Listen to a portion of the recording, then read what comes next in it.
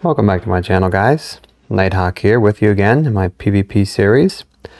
And today I'm going to show you a raid I went ahead and did. So I was scouting around the center. I come across this base down on the edge here, and it didn't have any heavies or tech turrets, but it had about 40 auto turrets outside from what I could see. It had one big tower right here, some around the bottom, and a lot on the top. A lot of autos. So I just wanted to see what I could do. See if I could get in there, see what they had. They had a few tames outside, not a whole lot though.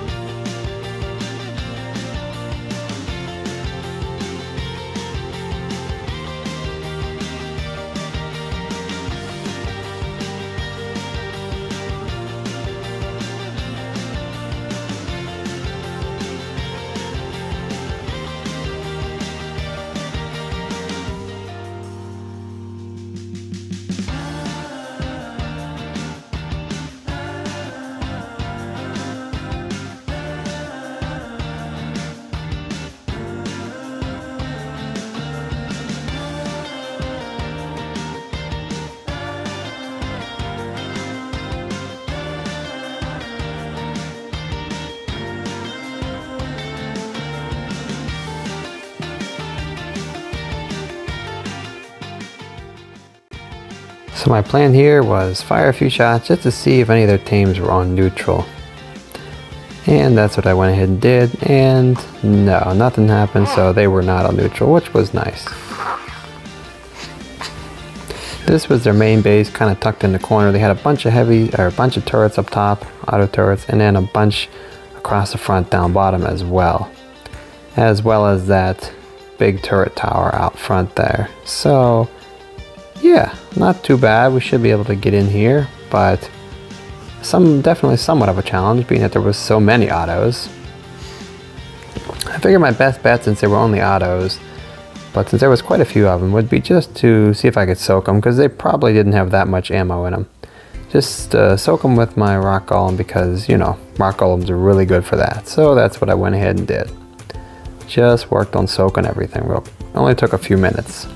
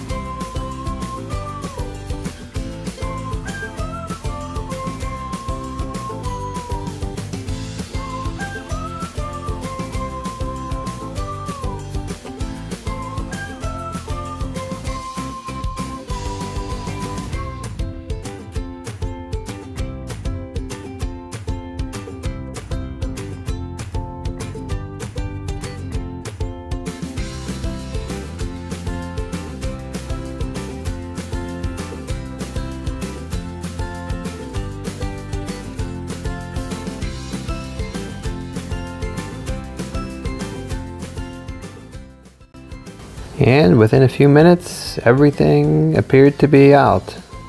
No shots left, as far as I could tell. So I took a quick walk around and went back out.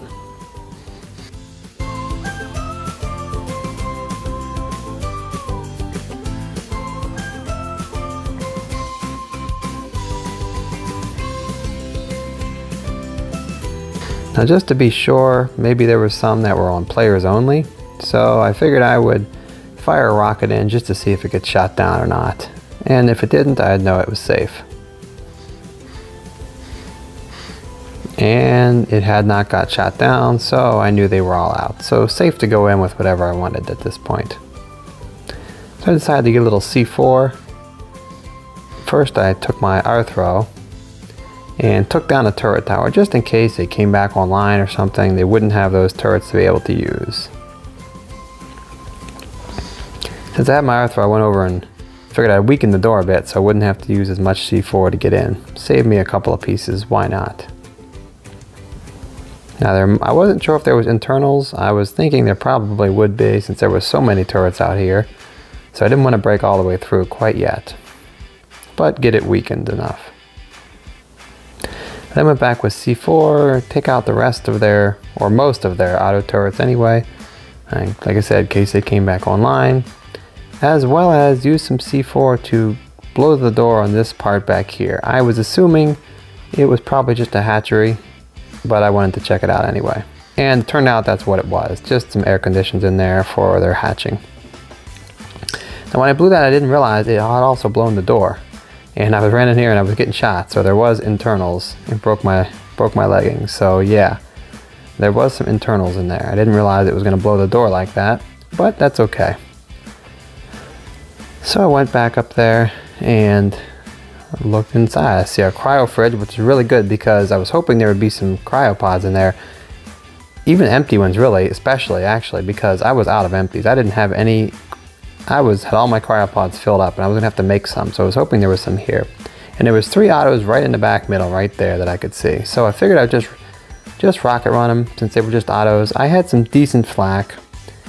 Certainly not the best, and I didn't have a blueprint for it, but I figured I'd just run them. But it didn't work out so good. As you see, the rocket there hit the RGs instead for some reason, and even the second one didn't really do any damage, and so I didn't make it. Somehow, I was thinking it would go over the RGs, but it didn't. So I figured I'd do it the old-fashioned way. Simply ride a Stego in there, and that would be easy. Obviously I did get one turret down. As you see, the left turret was down there, but as I had a Stego, I figured I'd just use my Stego and that would be easier. And just like that, they were down.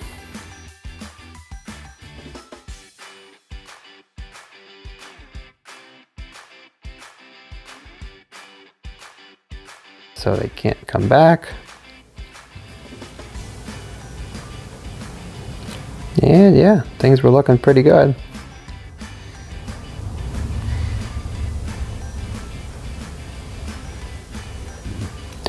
Had a nice bit of gunpowder in there, as well as some charcoal, and a few other basic resources scattered around. They did have a vault back there that I wanted to get to. This RG and Pteranodon were kind of in the way, so I figured I'd take them out. I was going to leave the rest of their tames because it didn't look like they had a whole lot here, so I would leave that so they could come back and continue their playing. But these were in the way, so take them out.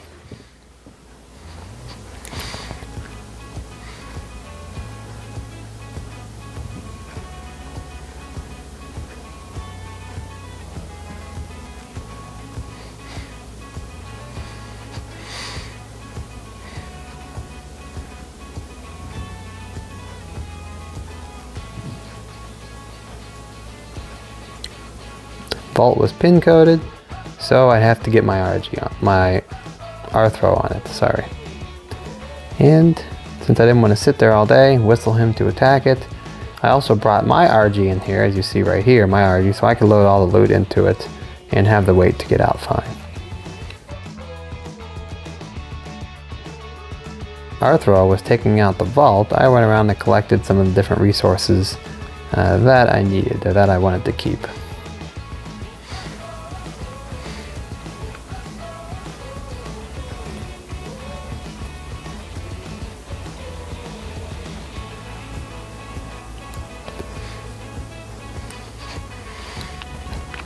Figured I'd see how much ammo was in those turrets. I figured not a whole lot. That's why I just soaked them in the first place, but I figured I may as well check. And yeah, there wasn't hardly much ammo at all, so that was probably a good choice just to soak them.